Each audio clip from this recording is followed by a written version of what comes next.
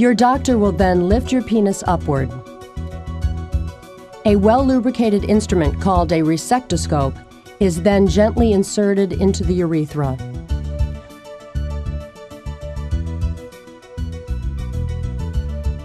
When the resectoscope reaches the back of the penis, your doctor will pull the penis downward in order to create a straight path into the prostate.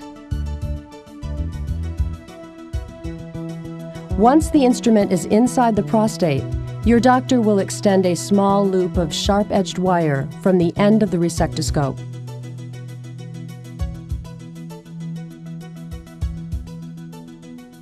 Using this tool, your doctor will then scrape excess tissue from the prostate, restoring it to its normal size.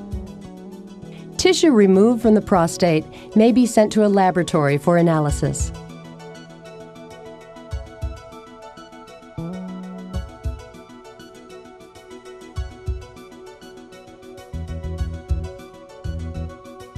When the surgery is complete, your doctor will remove the resectoscope.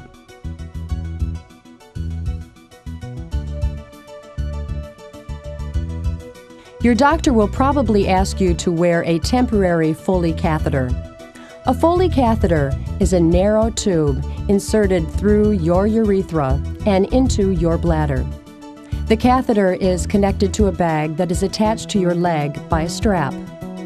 While the Foley catheter is in place, urine will pass from your bladder into the bag.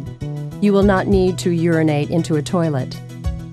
The nurse will show you how to change the bag when it's full. An appointment will be made for you to return to the doctor's office in a couple of days to have the catheter removed.